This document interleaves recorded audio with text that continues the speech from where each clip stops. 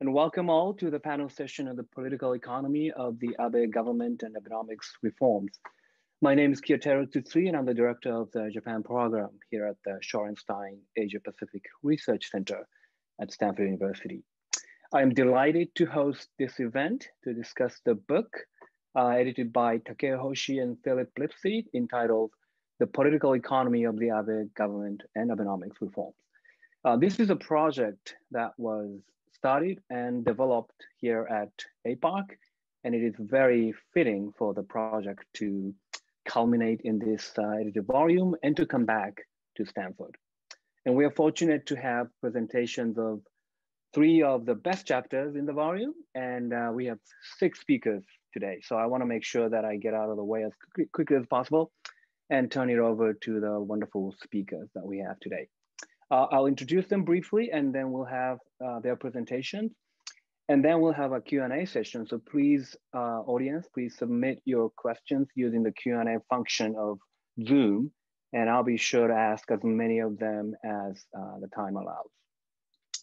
Now, the 2 editors of the volume are friends of APAC, having been here for years, and many in the audience are probably familiar with their work and their face. First, Takeo Hoshi was the director of the Japan program until a couple years ago, and he has now moved back to Tokyo and is professor of economics at the University of Tokyo.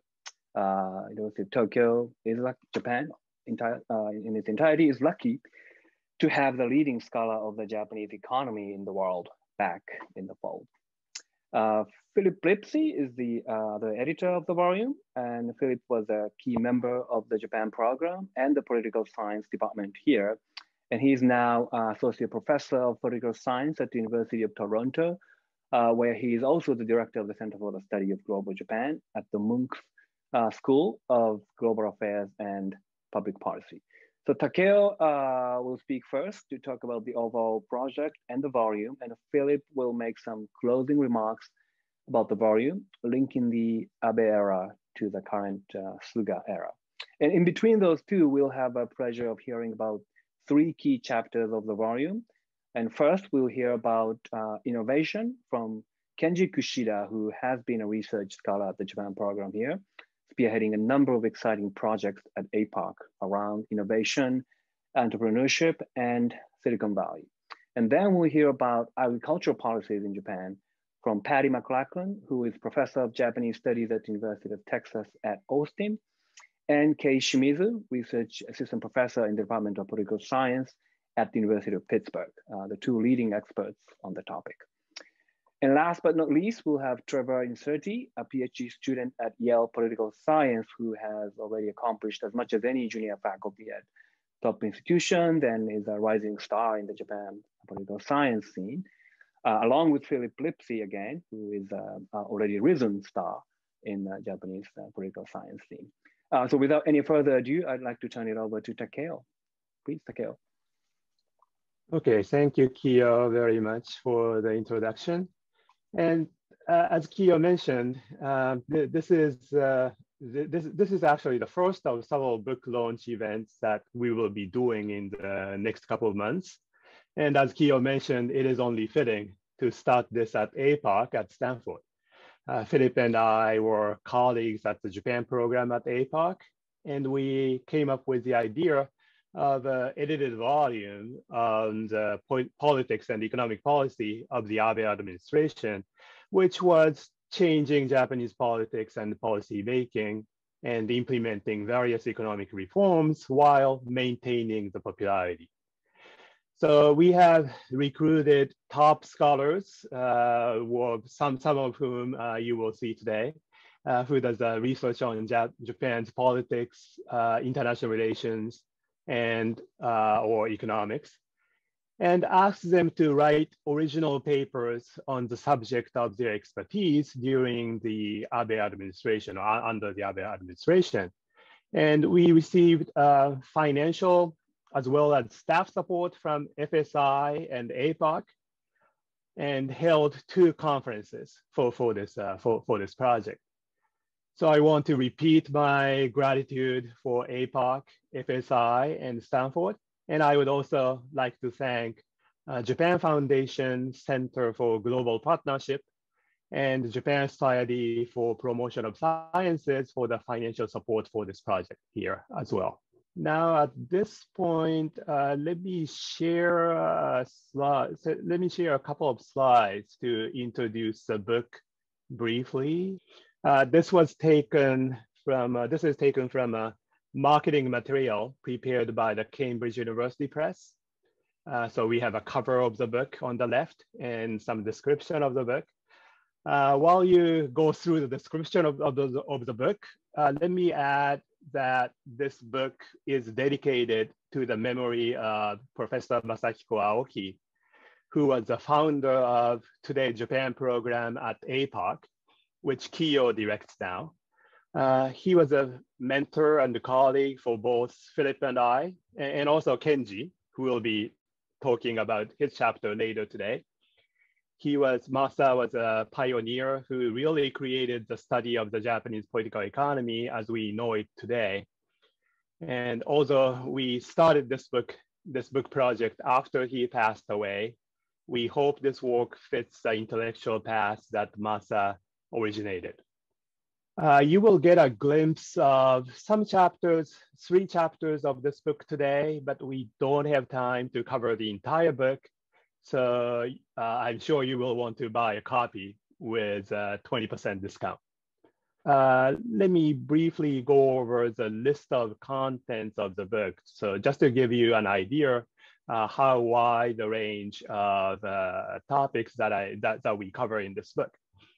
After the introductory chapter by Philip and me in chapter 1, part 2 discusses the politics and policy making under the Abe administration. The chapters in this part discuss how the strengthening of the prime minister's power that already started before Abe accelerated under Abe, how and why Abe and LDP maintained the popularity, and how Abe's seemingly disastrous first tenure as prime minister in 2006 and 2007, actually this was the second time Abe became the prime minister in 2012, but before that he had the first Abe administration, and that ended only within a year, but a chapter in this part 2 actually argues that disastrous period prepared the seeds for Abenomics reforms. Part 3 then examines macroeconomic policy, or the first 2 arrows of Abenomics for those who are familiar with the concept of Abenomics. The chapters in this part discuss the important effects of expansionary monetary and fiscal policy, or in some cases, with the lack of intended effects of these macroeconomic policies. And part 4 turns to the structural reforms, or the third arrow of Abenomics. And today we hear from the authors of chapters 13, 14, 15 on innovation policy, agricultural reform, and energy and environmental policy. The other chapters in this part discusses labor policy, especially womenomics, focusing on women's empowerment in the labor market, and corporate governance reform. And finally, the last 2 chapters look at defense and diplomacy under Abe administration. For these 2 chapters, we will be holding another book launch event, inviting the authors to both University of Toronto and the University of Tokyo at the same time, which is possible only online. And I guess I should have invited the University of Texas as well to make it a 3 UT event, but we didn't do that. But we will be holding another book launch event on February 25th at the University of Toronto and the University of Tokyo. So if you're interested in foreign policy, you want to catch that event as well. So now I will let Kenji start by talking about his chapter in this book on Abe's innovation policy. Kenji, it's all yours. Great, thank you very much. It's delightful to be part of this group and be part of this volume. So innovation is very critical for all sorts of things. For example, I need some serious innovation for the title of my talk here and my book chapter. It's extremely specific, but lacks any sort of punch. So Abenomics in Japan's entrepreneurship and innovation is the third arrow pointed in the right direction for global competition in the Silicon Valley era. So the question is right there in the title. And the other apology other than my title that I have is that I'm going to go a bit fast. But the good news is you can read the book afterwards. So preamble. One of the long-standing issues in Japan's political economy was its lack of ability of continuity in economic strategic policy until the administration of the second time that Abe Shinzo came along. It was really, really difficult to have coherency because if you look at down here, clearly a large number of prime ministers in, let's say 2006 to 2012, that's 8 prime ministers in 6.5 years, including the fall of the LDP, the rise of the DPJ, the fall of the DPJ, the rise of the LDP. And so policy continuity was difficult. And before that, if we count from 1986 to 2012, we have 19 prime ministers in 26 years. So given that Prime Minister Abe's tenure was extremely long, and he started off with specific long-term strategy initiatives, well, this was a good step forward. So startup ecosystem, why are we interested in startup ecosystems? My argument is that it adds critical flexibility to Japan's large firm dominated economy. That's the role of the maturing, growing startup ecosystem in Japan. And I'm writing a separate book about this, almost done. So this chapter is growing out of some of that. So here, even if startups in Japan don't actually replace the incumbent large firms like they do here in Silicon Valley, they can be really important by allowing much faster shifts in incumbent large firms' strategies. By shifting the large firms, then the startup ecosystem can impact the entire set of large firm dominated strategies, which can be a good thing for growth. For example, banks can't do a lot of things by themselves, but by partnering with fintech, they can offer all sorts of things that consumers might need in manufacturing and sensors. The sensors can be provided by startups as well as AI, or there are exciting examples of construction firms using drones and intelligence augmentation to upskill inexperienced workers, or using drones to autonomously make 3D maps of construction sites or do infrastructure maintenance. And the incumbent firms can't do this by themselves. They partner with startups.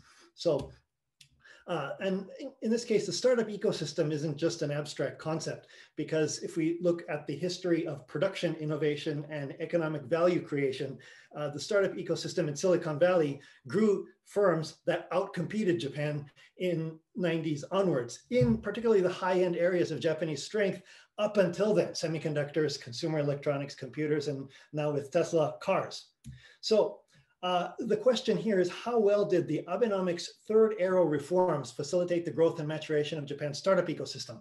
I was going to outsource the explanation of Abenomics' 3 arrows to the introduction, but we were more focused on selling the book. So the actual book has a nice overview, et cetera, in their introduction, but Takeo's introduction just now didn't have it. So briefly, right, the first arrow and second arrow, monetary policy, fiscal policy. The third arrow of Abe's reforms was economic structural reform. And so that was the third arrow. There were lots of things in this third arrow. So how well did these reforms aid in the growth of Japan's startup ecosystem? That's what I'm looking at in this chapter. The rise of the Silicon Valley model since the 90s, it's good to break down into the institutions. So finance is venture capital, industrial organization is large firm and startup symbiosis with open innovation, with large firms harnessing the power of and buying up startups. Employment in Silicon Valley, highly fluid, highly educated, a global draw. Government, industry, university organization is highly interactive and porous and revolving door type arrangements. Startup ecosystem, a multitude of support players and social factors. In Silicon Valley, entrepreneurs are celebrated and failures are monitored and evaluated. So you can fail well and you have second and third chances, right? This contrasts Japan's traditional post-war model, where all the institutions are complementary. And this is where, of course, we draw upon Masaoki, to whom the book is dedicated. Finance, main bank system, industrial organization was vertical and horizontal industrial groups known as keiretsu. Employment, long-term employment, seniority-based wages, government industry ties were through dense interpersonal networks, bureau pluralism, competitive export industries versus politicized domestic-oriented non-competitive industries with a permissive international environment. So this is what Japan's startup ecosystem looked like. And then this is what it looks like now. The post-war traditional model actively impeded the emergence of most of the institutions of Silicon Valley type activity in Japan, because they were pretty much the polar opposite. However, over the past 20 years, Japan's startup ecosystem has matured considerably, and a lot of these institutions have developed to the point that they have self-sustaining feedback loops. For example, in finance, now we have small cap financial markets, a growing VC industry, and most importantly, the rise of independent VCs. Employment, we're seeing increasing labor mobility in Japan, especially in the IT sector and with foreign firms. The large firms have lower prestige and less opportunities. Top-funded startup founders tend to have elite backgrounds. So these people that were locked into large firms traditionally are now more and more willing to leave and start startups and then gather people as their workers for startups. Universities are more able to spin out successful startups using technology, and the government provides a lot of legitimacy for this industrial structure. A lot of big Japanese firms are more interested in open innovation, actively working with VC funds and startups, procuring from them. Position of startups in society, the rising attractiveness of entrepreneurship is real. If you look at opinion surveys, it's more and more popular, and the support ecosystem of law firms and accounting firms is maturing. So this is the big picture of Japan's maturing startup ecosystem. So in fact, we could even argue that Japan, there are multiple logics that are coexisting now. Lots of the ingredients of the traditional Japanese model are alive and well. The banks are there, a lot of industrial groups are there. In these traditional firms, long-term employment still exists, it's alive and well. But at the same time, in parallel to that, we have in the emerging startup ecosystem, venture capital financed, fluid labor mobility, symbiotic firms that are growing rapidly and working with large firms. And a lot of the government industry ties feed into that. And there's a lot of legitimacy from the government, which is, you wouldn't have expected it to get this mature. I didn't 20 years ago, when all we could see was a lot of impediments for this maturing. And of course, since each of these are complementary within each of the logics, it makes sense that it took some time. So within that context, this is where we look at the Abenomics third arrows, and we're just going to do a broad brush here. So the incredible thing about these third arrow reform strategies was that there were specific key performance indicators, KPIs. Every year, there were quite significantly large documents of specific KPIs. And here's the number. And the first revitalization strategy with the enticing title, Japan is Back. Nobody had done that kind of economic strategy branding before, and it was part of the Abenomics. 100 KPIs, those grew. Some were removed, some new ones were added, but every year, so we ended up with, at the end of, now that we can see the end of the Abe administration, 144 KPIs. So what did they look like? And there are several categories, and the categories changed every year depending on the focus. But here are some examples. For example, in finance, related to the startup ecosystem. One was to double the proportion of venture capital investments into startups as a proportion of nominal GDP. This was added in 2016, and you can follow how it progressed, and was it on track or not? This is our analysis. Was it on track? Well, if you extrapolate linearly, and not on track for this one, aim for 20 Japanese unicorn companies, private or public. And here it is on track.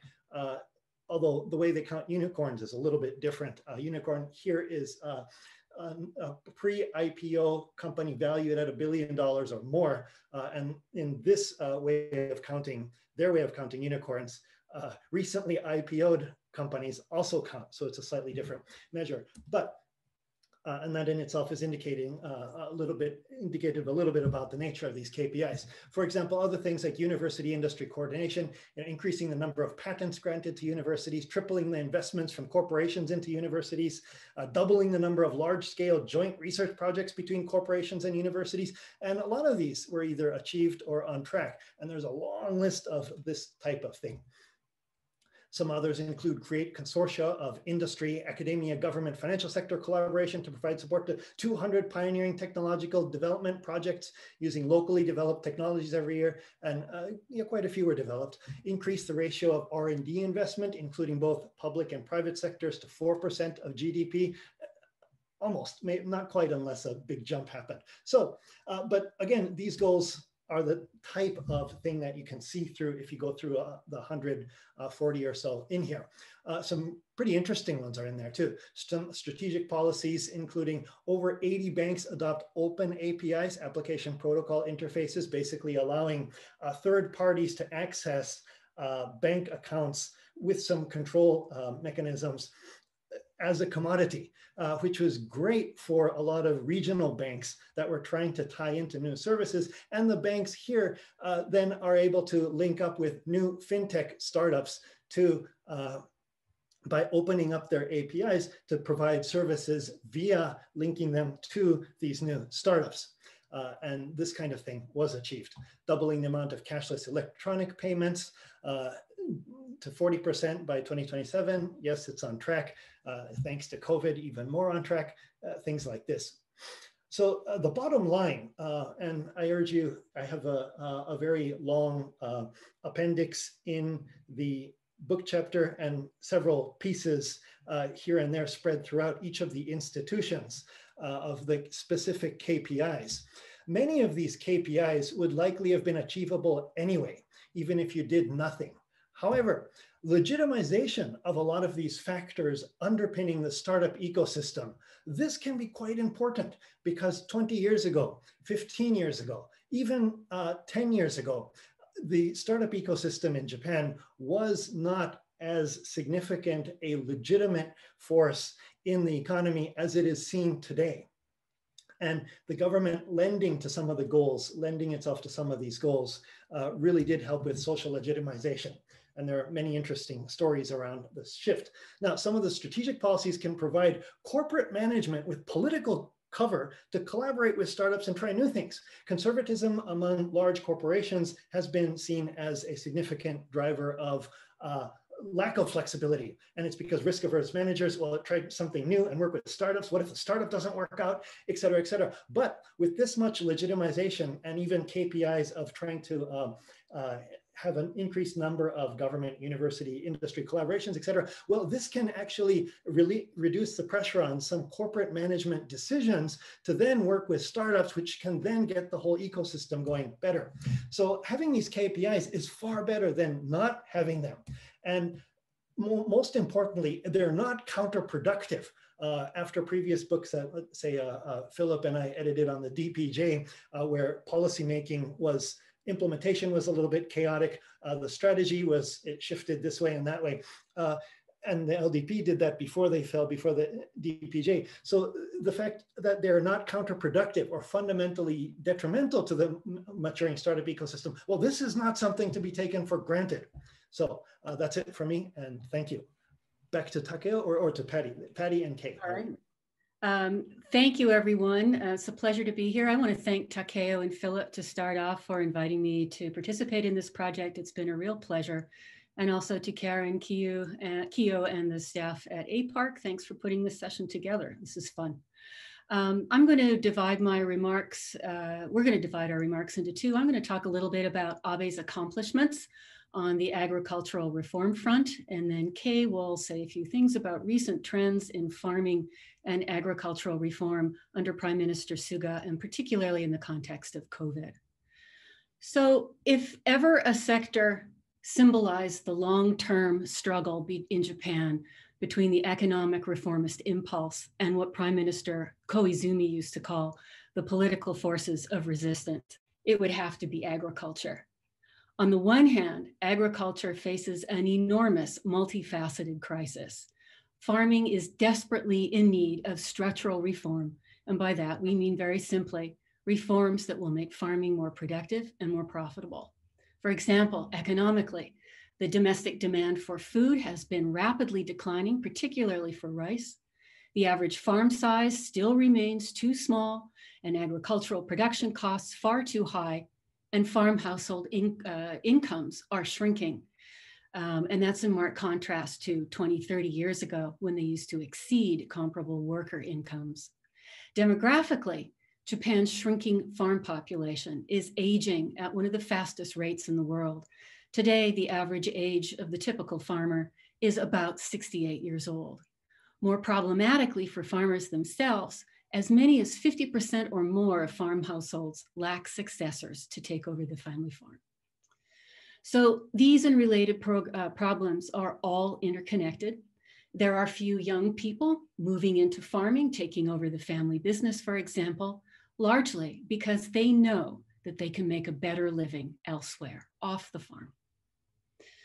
Now, on the other hand, while these and other serious problems are clear to all who pay attention to Japanese agriculture, introducing reforms over the decades has been notoriously difficult for Japan.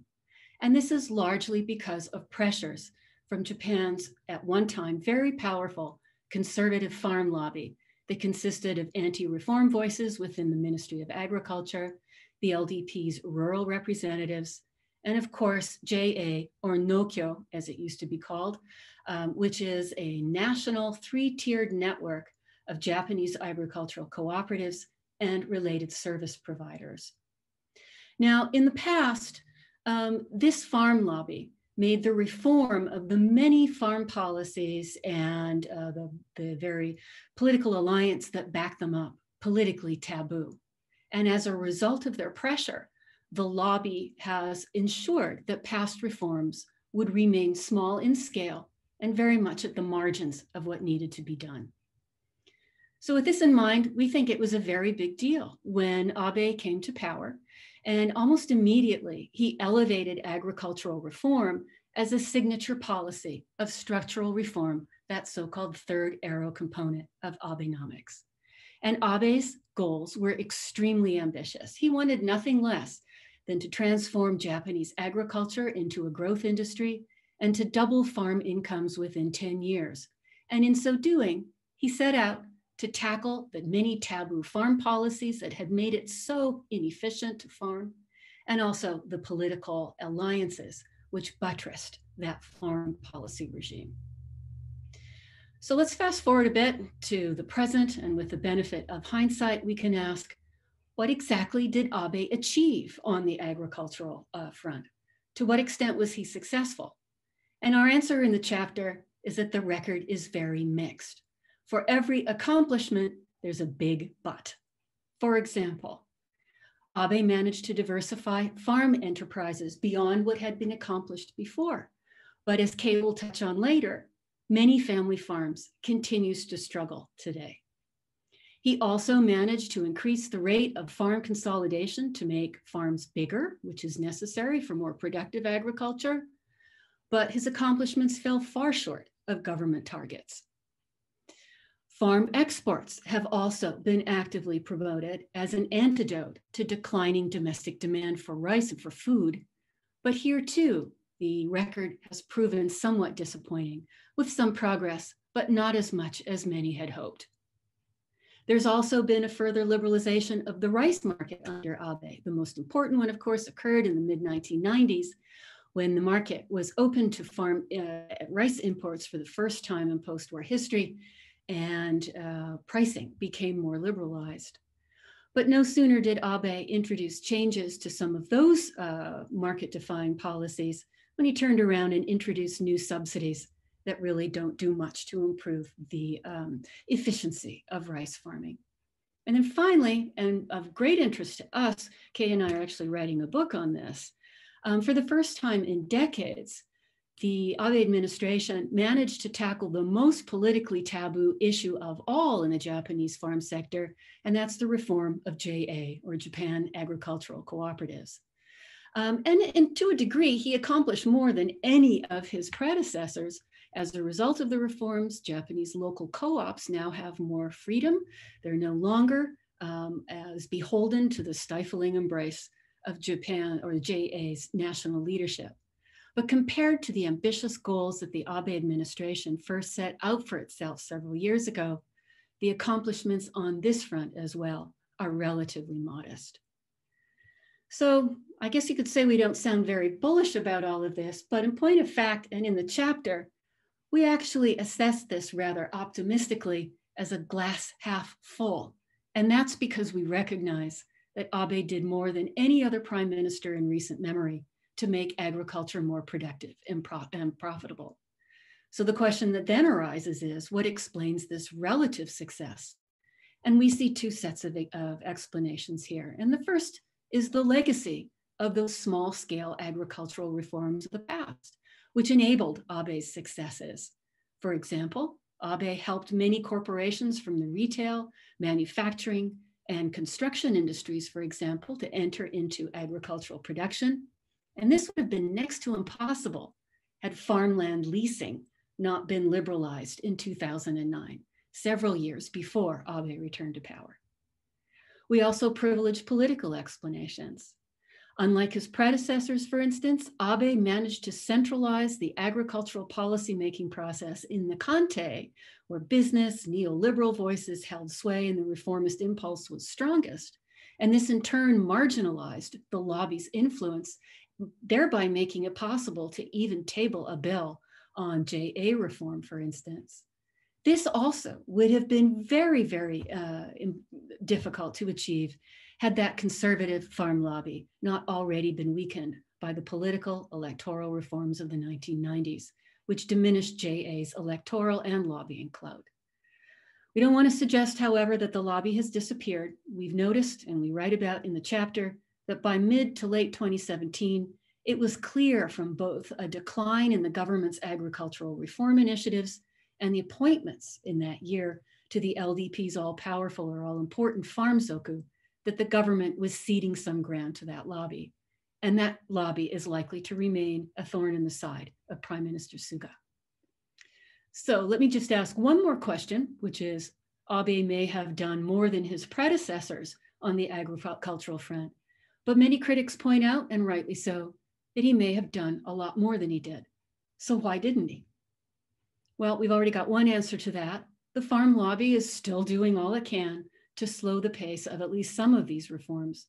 But I think some of the other answers have to do with Abe himself. For starters, Abe was distracted. Unlike his former mentor, Koizumi, Abe did not stake his political career on a single issue. He had other fish to fry and was prepared to sacrifice a more proactive agricultural reform agenda in the latter year of his tenure in order to pay more attention to those other issues. And finally, unlike his successor, Suga, Abe wasn't exactly an expert on things agricultural. And I think that's my segue to Kay. So thank you very much. Thanks, Patty, and thank you everyone, especially our organizers and hosts today. It's my pleasure to be here. I'm just going to spend a few minutes talking about sort of looking into the future or what agricultural policy looks like under our current Prime Minister Suga. So as Patty just mentioned at the end of her presentation, Prime Minister Suga, unlike his predecessors and unlike many recent prime ministers, has roots in rural Japan, to Akita Prefecture in northern Japan to be precise, and is himself the son of a farmer, which is a rarity among recent prime ministers who tend to be well-connected, often second-generation politicians from a political family. And as such, there was and is much hope, especially among those lobbyists, the farm lobby that Patty just mentioned, that he will have much more concern for the quote-unquote traditional farmer. And that connects directly to my next point about a backlash from Abe's efforts towards reforming agriculture to be more market-oriented. As many of you know, Prime Minister Suga ran for Prime Minister on a platform of stability and more of Abenomics, that is continuity from the Abe administration. And during the Abe administration, much of agricultural policy came via the various committees with heavy input from the private sector, resulting in more market-oriented reforms, as Patty just mentioned. For example, allowing greater corporate entry into agriculture via land usage, land ownership, and incorporation. But while even the JA recognizes the need to diversify agriculture away from the traditional farmers, whose numbers are declining, these new entrants have done little to help the plight of agriculture in most of rural Japan. Those small-time family farmers have not really seen the benefits of these corporate entrants. Thus, JA and non-corporate farmers hope that Prime Minister Suga will not be just more of the same, a continuation of the Abe administration, but that he will recognize the characteristics of the JA co-op system to revitalize both agriculture and rural communities, which are two very important pieces on Suga's agenda. Thirdly, Suga's policies thus far. As you all know, agriculture has not been front and center on the Suga agenda for very obvious reasons. The COVID pandemic was already ongoing when Suga came into power. But a key area of support has been for increased agricultural exports. Suga has been very gung-ho about increasing agricultural exports from the very beginning. So to that end, trade deals such as the UK's application to join the TPP have been welcomed to a certain extent. And lastly, let me make a comment on the effect of COVID, the current pandemic. Unlike the US, where farmers have had to till their harvest back into the land due to backlogs in the distribution system during the pandemic, and long lines forming in food banks, Japanese farmers have done relatively well during COVID. Perhaps this is not really a fair comparison because the pandemic in Japan has been much more benign than it has been in parts of Western Europe or especially the United States. But nevertheless, those farmers who supply the very high-end produce, which is Japan's agriculture is very famous for, very expensive produce for the very high-end consumers, have suffered due to a downturn in the restaurant and hotel industries, as well as the travel industry. But this has also led to a bigger push to encourage farmers and JA to strengthen their marketing skills, especially vis-a-vis the internet and e-commerce. And one last point on COVID, the pandemic has also accelerated the technological investment in agriculture, including mechanization, automation, and digitization. And this is a large part due to the sudden decrease in foreign workers on farms. Japan's agriculture currently relies heavily on foreign guest workers, many of them who are considered quote unquote trainees and are here for several years. And technological solutions as a result of these foreign workers have kind of taken a back burner until now. But the worker shortage problem, which has been made much more acute by the pandemic, has made investment in technological gains in agriculture much higher in this past year. And there's a reason for hope in that area. So I'd like to conclude there and pass the baton on to, I guess, Trevor. Thank you, Kay. And thank you also to the organizers. Okay, so I will be today presenting co-authored work with Phillip Lipscy, Associate Professor at the University of Toronto, on the politics of energy and climate change under the Abe government. And Phillip and I like to start actually by looking at Trump's energy policy, which some people might be familiar with. We recognize policies like cutting government support for renewable energy like solar and wind, weakening environmental regulations, accelerated construction of coal-fired power plants, reversing international climate change commitments of their predecessor. The punchline is that this is actually Abe's energy policy, where you can basically replace democratic policies with those of the DPJ. So why is this? Some of the research puzzles are that despite Fukushima nuclear disaster and global climate change concerns, Abe's energy policy emphasizes nuclear and coal. It weakens support for renewable energy, avoids meaningful CO2 mitigation measures. Why has the LDP adopted this pro-nuclear stance when it's extremely unpopular amongst the general public and nonetheless managed to win elections? And why has Japan gone from a leader in global climate change negotiations to being called a fossil and a villain by its peers? So our argument is a new word, Abenomics, which you can try to say 3 times fast, which we define as a set of energy policies designed to support the economic growth objectives of Abenomics with relatively less regard for popular opinion, opposition from utility companies, or environmental consequences. And so some of the specific characteristics of these energy policies are the promotion of low electricity prices to stimulate economic growth, to support green technology only where it benefits Japanese firms and industrial policy, a willingness to override public opposition or the interest of large players like utilities, and a prioritization of the Ministry of Economy, Trade, and Industry at the expense of the Ministry of Environment. So for some context, Japanese energy conservation and climate change policy is typically constrained by various factors, and many of these are not unique to Japan. So electoral incentives necessitate a broad appeal to the median voter, which gives pressure to lower energy costs, but also, in the case of Japan, advocates for environmentalism, where environmentalism is a popular policy amongst the public. There's concerns about economic competitiveness. Japan's large public debt and slow economic growth make investment in expensive things like renewable technology and compensation of losers difficult. And there's, of course, international treaty obligations.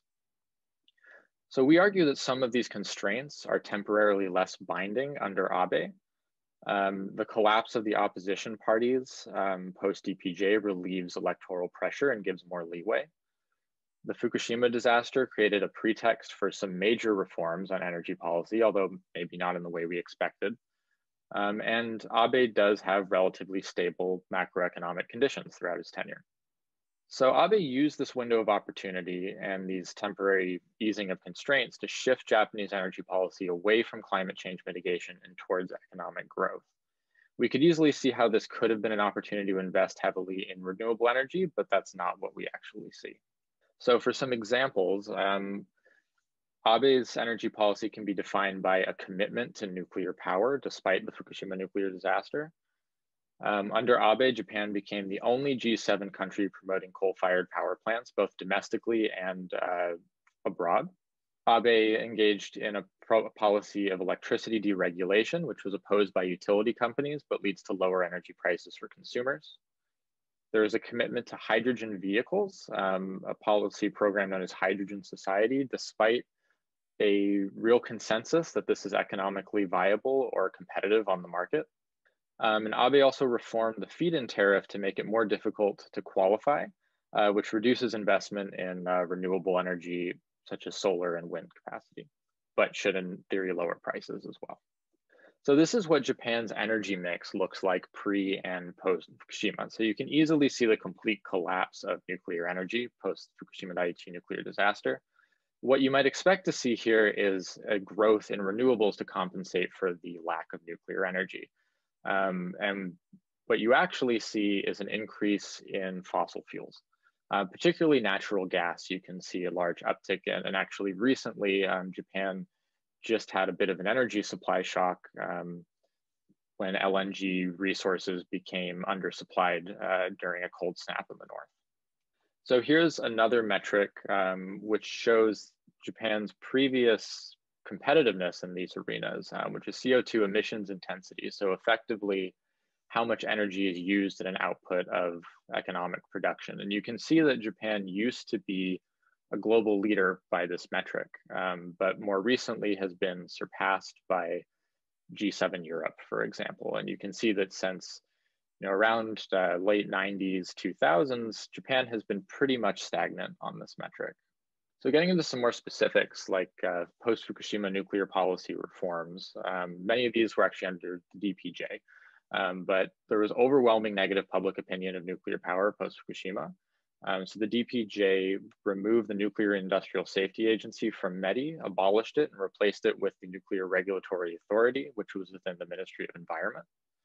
The LDP opposed this. More stringent rules for amakudari, or bureaucratic retirement into the private sector, were reinstated, although this does certainly still happen. There was the establishment of an independent energy and environment council to form national energy policy, again, kind of taking power away from METI. So Abe's nuclear goals in particular were to restart nuclear plants to provide stable, cheap energy in the short term. And this plan specifically is 20 to 22% nuclear by 2030. And I'll talk about why this is very, very unlikely to happen. That policy is supported by Keidanren and utilities. And Abe also encouraged nuclear exports to boost exports and reduce the deficit. He also wanted to return national energy policy decision-making into METI and away from the Ministry of Environment. And many of the LDP's appointments into the new Nuclear Regulatory Authority were seen as pro-nuclear by observers. So these policies were opposed by virtually all opposition parties, but as we know, these opposition parties are scattered and not consolidated, which has made any sort of national pushback on these policies quite difficult. So what's the reality of these nuclear policies that Abe set out to achieve? The reality is that currently nuclear is only 6% of the current energy supply, not only 20, and it's unlikely to become over 20 by 2030. This has largely actually been because local and prefectural governments and court opposition. So over 30 lawsuits have been filed between 2011 and 2030, representing 85% of all nuclear reactor restarts requests have been opposed by these local lawsuits. So in 2020, the number of plants online actually decreased to 6 from 9 in 2018, which is the high. And there was actually a brief period of time last year where only 1 reactor was online because of a failure to meet certain regulatory requirements on time and these lawsuits. So the Nuclear Regulatory Authority has shut down nuclear plants over safety concerns and required serious safety reinvestments to reopen, safety requirements, and for investments in terrorism protection, which is what shut some plants last year. The DPJ effort to increase the independence of the NRA therefore appears to have survived its assault from the LDP largely. Abe has asked for all reactors, or at the beginning of his term in office, he asked for all reactors to be restarted within 3 years. The NRA resisted this quite strongly and stuck with their guns on their regulations that they had imposed. So in conclusion, Japan was already a laggard on climate change in terms of energy policy, and Abe took this further. So Abenomics prioritized low energy prices for economic growth at the expense of potential other considerations. Abe used his leeway to push unpopular policies that nonetheless lowered electricity costs. So for example, nuclear restarts and promotion of coal-fired power plants. This explains some of the seemingly contradictory policies. For example, deregulation of electricity distribution hurts powerful utilities, but it lowers electricity prices. The rollback of the feed-in tariff helps utilities and lowers electricity prices. Abe's emphasis on coal is environmentally unfriendly, but again, lowers electricity prices. And this emphasis on hydrogen society, which you can still see today. The Olympic torch is supposed to be powered with hydrogen, and a fleet of hydrogen buses is supposed to shuttle people around the Olympics. Again, this is an environmentally friendly policy, might not be that economically viable, but Japanese firms are strong in this domain and it supports them. So that's where I will leave it and turn it over to Philip. Thank you, Trevor. That was great. So what I would like to do is to close the presentation part of this session by briefly talking about the implications for the Suga Prime Ministership of our work. But before I do that, I'd like to, of course, thank Kiyo and Janet. It's great to be back, quote unquote, to APARC. And I've been looking at the participants list, and it's so wonderful to see so many familiar faces. So hopefully we can do this in person in the near future. So I guess the question is, what now, right? The volume that we made was about the Abe government and Abenomics, but of course now we have a new prime minister after Abe resigned in September 2020, citing health concerns, but also seeing his popularity diminish considerably during the COVID-19 pandemic response. And he was succeeded by Suga, who was his chief cabinet secretary. And it's somewhat difficult to judge where the Suga government is going because so much of the early months of the Suga government have been dominated by COVID-19 response. But I think we can draw some tentative conclusions.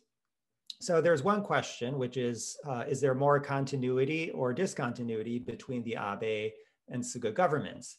And because Suga was such a key person in the Abe government, particularly on the domestic front, I think it's fair to say we've seen a considerable degree of continuity. That said, Suga has attempted to differentiate himself from the Abe government by promoting some new reforms. And going to Trevor's presentation, the pledge to reduce carbon emissions to net zero by 2050 was a serious, big policy announcement and very well received internationally. I think the implementation will be the big question mark there. He's also promoted digitization and the cutting of mobile carrier fees, which is a longstanding policy interest of his. From what I've heard from my colleagues and friends in Japan is that perhaps Suga is expressing so far less personal interest in foreign policy compared to Abe, and therefore on foreign policy, it appears that the bureaucracy might be taking over greater authority than during the Abe years. So perhaps that might be something interesting to watch. One thing that we talk about in the edited volume is this idea that the Abe government came into power with a governance model that they tried to develop based on their lessons of the first Abe prime ministership, as well as other short-lived governments in Japan's past.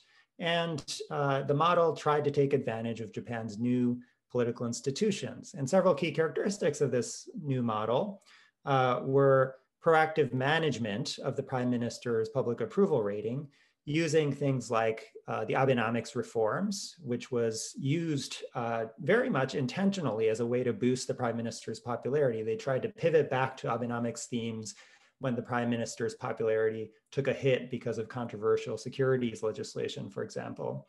There was a very clear media strategy that has been widely criticized, but also very intentionally used to try to control the prime minister's public image. And there's been an appeal to conservatives that grew out of course, Abe's longstanding credentials as a Japanese conservative. Abe also pursued party discipline by calling snap elections twice, which gave him some credibility vis-a-vis party backbenchers. And he's deepened centralization of administrative authority that previous prime ministers in Japan had already developed. Abe took this further. One thing that we saw, though, at the tail end of the Abe government was that this model was not functioning very effectively once COVID-19 hit. And in the introduction, we argue that this might be because the model was well suited in some sense to peacetime, but perhaps less so to pandemic conditions. For example, the pandemic introduced this trade-off between economic growth and dealing with the virus. And for Abe to shut down the economy would have been a way to throw away much of the macroeconomic progress that had been made under Abenomics. And this arguably made the government somewhat hesitant to pursue extreme measures. There was also an attempt to use the same strategy they had used before. As the prime minister's popularity declined, they attempted to pivot back to macroeconomic growth themes, particularly with the Go To Travel scheme, which subsidized travel to mostly rural areas in Japan. But of course, within the context of a pandemic, this ended up spreading the virus instead of stimulating the economy. So what worked before suddenly ran into quite a bit of trouble. And as Abe's popularity began to decline, he began to face more resistance from within his party. I think there were some limits of the media strategy that were exposed. I won't go into that in great detail here. But it also, I think the pandemic demonstrated some limits to centralization of authority in Japan, which is very much true at the central level. but does not extend to local governments. And it turns out for testing and other aspects of pandemic response, the role of local governments loomed quite large. And there, Abe did not have great authority of the kind that he had at the central government level. And so I think the early months of the Suga government have, to a significant degree, shown a very similar pattern to the late months of the Abe government. And Suga started out with relatively high public approval ratings, but his public approval ratings have declined, mostly if you look at polls, due to perceptions that he's not handling the COVID-19 response effectively. And if you compare at the 5th or 6th month in office, Suga's approval rating to previous prime ministers, he's very much following the same trend that one-year prime ministers followed, right? Koizumi and the second Abe government had a net approval rating of about 40, 60%. And all the other prime ministers that lasted about a year had fallen quite quickly to about 0 or negative territory. And that's roughly where Suga is. So based on the public approval numbers, Suga's current position doesn't look very good. And the problem under today's Japanese government institutions is if you don't have that strong public approval, you don't have much leverage against people in your own party, and that undercuts your authority, and you can end up in a bit of a death spiral. And so I think Suga is very much in a very tough spot at the moment. So just to conclude, I would say that both Abe and Suga seem to have struggled to adapt what was seemingly a successful model of governance to this key issue of the day, which was COVID-19 response. And the entire reform agenda of the Suga government will be quite challenging if he cannot maintain a relatively high level of public backing, which is currently beginning to erode. Of course, the LDP has to call a lower house election before October 2021. And it should be noted that the LDP is still in a very strong position for an election because the opposition remains quite unpopular and weak. But I think the LDP will face the question of, do they want to run an election with Suga as their face, or do they want to replace him with somebody else? So I will leave it at that, and I look forward to your questions. Great. At this point, I'd like to invite all the presenters to come into the frame by unmuting your video. I want to pose one question to get the discussion started. So Abenomics in those areas, mixed results, glass half full. But we live in a world where mixed results are actually pretty good in politics. So that's not too bad. But going forward, and there were a lot of mentions of continuity in the Suga government.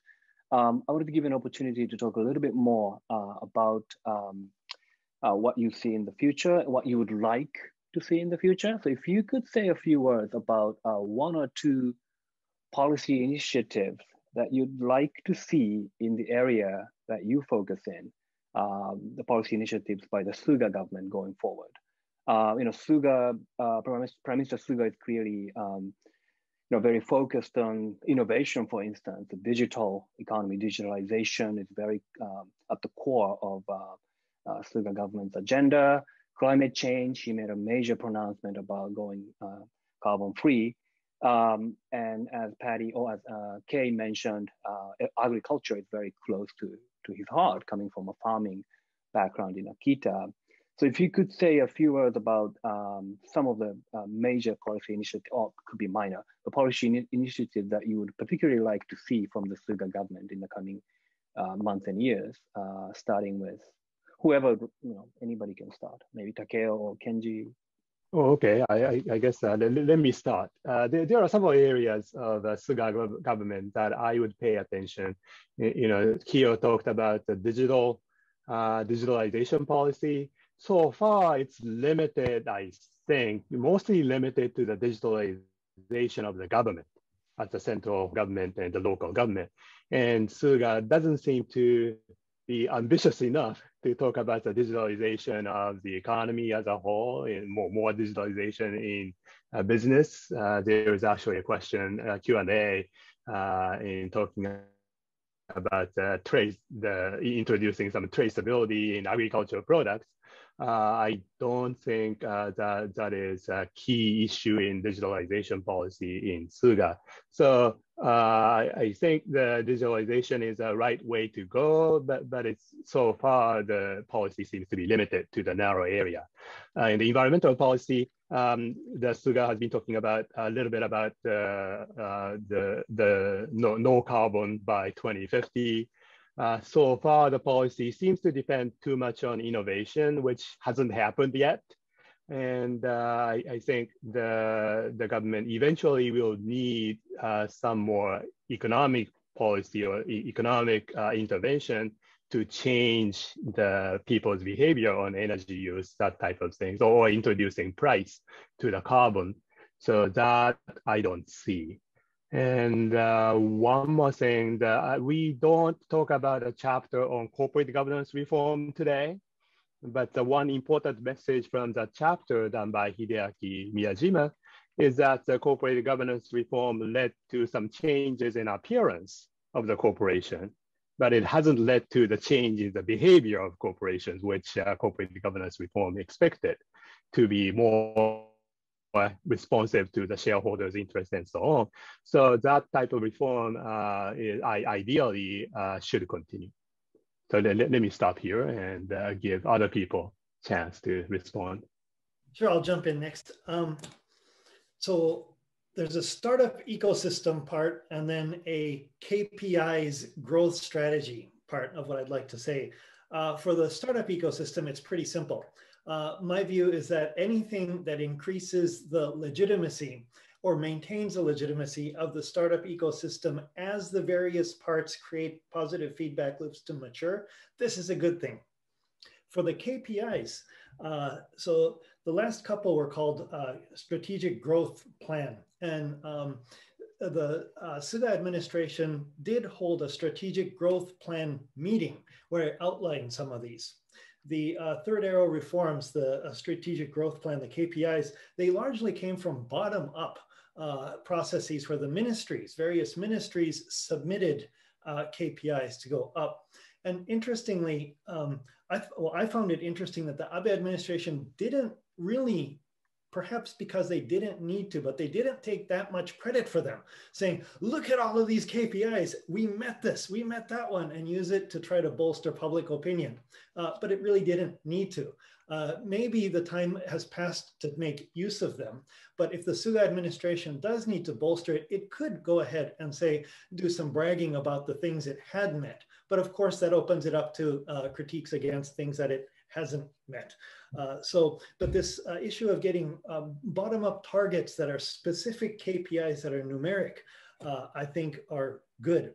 And you can imagine how the two things, startup ecosystem and this would be, KPIs would be linked. Like the digitalization agency that's coming up, they're getting some people from the private sector. On the first day reporting for work, my friend tells me they were told in their instructions to bring their stamp, their hanko, right? The first day for to the ministry that's trying to get rid of that, the agency that's trying to get rid of that. So there are a bunch of startups that are offering things like digital authentication in various ways that do some things that DocuSign can't. Well, having KPIs saying that X number of percentage of transactions should be done this way. And if there are incumbent firms and startups that can offer this kind of thing, that's great. Others like, so a variety of activities that can be done, not just by incumbent firms, but labor-saving robotics or AI. And the government can play a great role, I think, in legitimizing and accelerating that. And that's what I'd like to see them do. Let me jump in a bit for the agricultural side and especially the rural economy. I think for Prime Minister Suga, there are several indications that he's quite concerned about revitalizing the rural economy, especially during and after this pandemic. And of course, agriculture is one of them, but closely related to that is something that Philip mentioned, the Go To Travel program, which mostly benefited rural areas that had really seen a stop in traffic, especially from travelers, foreign travelers in particular, but also domestic travelers. As Prime Minister Suga has also conveniently pushed the reform of regional banks that serve local rural areas primarily. And these are areas that in the past have, people have known, just like agriculture, that there have long been problems of competitiveness and marketization. And yet few prime ministers have done anything about them. And Prime Minister Suga is one of the first to really sort of poke a needle into these things and try to get some type of competitiveness and marketization into these areas. And so for rural revitalization, which of course is intricately linked to the demographic decline in rural areas, these kinds of economic reforms are vital for supporting and changing the way rural economies work. And so coupled with digitization, which in part has to do with linking local economies and local governments to the central government in a much more efficient manner, especially in light of this current ongoing effort to try to get people vaccinated under COVID, for example. These types of things that would push local economies to be more intricately linked to central level economies and central level government, I think will be a long-term project, but a certain boost to Japan's economy. I'll add just a little bit on climate change. So I agree completely with Takeo, right? With climate change response, the Suga government's announcement is very much welcome. And it's exactly where Japan should be. But the key is that this is a marathon, right? The 2050 target is an easy thing for a politician to put out because the politician is not going to be in power in 2050. So the key is policies now, institutionalization, so that progress will be made consistently and will not be reversed the next time the prime minister changes and somebody who's less enthusiastic and more interested in cutting energy prices comes into power. You need that continuity to really achieve the kind of objectives that the Suga government has in mind. Very briefly, I agree with both Takeo and Philip said that the recent Suga government announcement is very large on promise. It's very light on details. So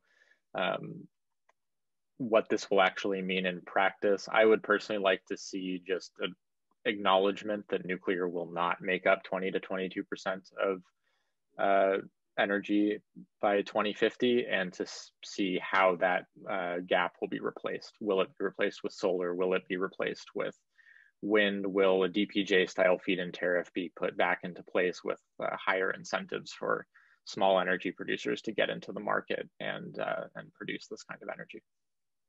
I would just like to underscore Kay's remarks about the importance of rural revitalization and just say how unfortunate it is that it's been connected primarily to tourism, particularly under COVID. But as we discovered when we were doing our field work, you don't often hear about it in the cities, but you hear a lot about rural revitalization, and the reality of it is dying villages, dying towns, elderly populations that are uncovered by basic services.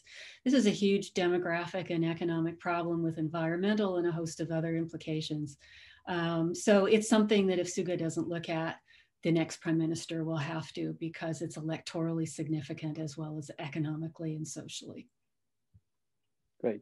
I will go very quickly. There are a lot of questions. Thank you, audience. And there's a nice distribution, so I'll specifically point to each speaker. For Kenji, for Michael Wielenziger, a very broad question. So sure, there have been some changes under Abe, but given Japan's declining competitiveness, did he do enough? Yeah. And then to Patty and Kay, there's an interesting question, series of questions from Kevin Newman. Particularly interesting is the question about producing hemp. There are a series of hurdles in Japan for that to happen, but this is an interesting kind of idea in testing how much innovative policy making that Suga administration could actually accomplish. Is it possible to for Japanese farmers to start making hemp? And you can maybe illustrate the kinds of hurdles that exist legally and economically, and all sorts of limitations. And there's already some comments about the blockchain thing, so let me skip that in the interest of time. For Philip and Trevor, a couple of questions, one from David Fiedler. Besides reducing carbon emissions, what are some of Abe's policies of environmental sustainability that Suga will carry? And then from Anthony Haymet, The current Australian government hopes to use massive exports to Japan of green hydrogen to solve its problems in terms of poor environmental record and losing trade war with China. Are such massive hydrogen exports feasible in the current policy settings? So please quickly, all of you, starting with Kenji, perhaps? Great. Yeah. Did Abe do enough? So that depends on where you set the bar. I set the bar really, really low. So yes, he could have done a lot more, but could he have done a lot worse? Well, we've seen in this country how lots of things can move in different directions quite quickly and then need to be reversed. He could have done much worse. Did he do enough? In my low bar, yes, but he could have done much more. Let me address the issue of, alternative produce. And as Kiyo just mentioned, there are, of course, many hurdles to introducing hemp to the agricultural sort of array of possibilities in Japan. And I just, I don't know specifically about the popularity of that or whether or not there's enough interest in making that kind of transition. But let me just say that at the very basic level, it's very difficult for for the government to even convince farmers to get out of rice farming into soybeans, let alone to go into other areas that are completely foreign to the Japanese agricultural workforce. So the hurdles are high. It's not that it's not possible, but the chances in my prediction are very, very low. Okay, so I think definitely on the energy issues, I think there is quite a bit of continuity, as Trevor pointed out, on nuclear policy, being pro-nuclear, as well as on hydrogen, which is Anthony's question. So I'm personally skeptical about hydrogen as a way to manage climate change, particularly in Japan, where it has to be, as you point out, shipped from Australia, burning fossil fuels all the way along before it gets into a vehicle in Japan. But politically, I think the support for hydrogen in Japan is fairly robust. And so I think, at least in the near term, this is something that will probably proceed. In the long term, whether it's actually solving a policy problem, I'm somewhat more skeptical. Yeah, on the question of hydrogen, I completely agree with Philip. And I think if you were to ask anyone in the automotive industry, for example, whether hydrogen fuel cell vehicles are the future of the automotive industry, they will tell you no. So the question is there a market for this hydrogen, both domestically in Japan and around the world? And we've seen the price of the lithium batteries that go into a vehicle like what Tesla or Volkswagen or so on are producing drop dramatically over the past decade. We've not seen the same thing with hydrogen fuel cells that make them an economically viable product for every day. So I personally share a lot of the skepticism on hydrogen as a major player. All right. I apologize for going over time, but these were all very terrific presentations. Thank you to all the panelists. Thank you, Janet, for putting together this event. And as Takeo announced at the beginning, there will be more book launch events related to this book, focusing on other chapters of the book. And this is a terrific book that anybody who's interested in Japanese politics and economy should read. Anyway, thank you so much for your participation, and thank you, audience, for sticking with us, and I hope that we'll continue our conversation in one forum or another going forward. Okay. Thank you.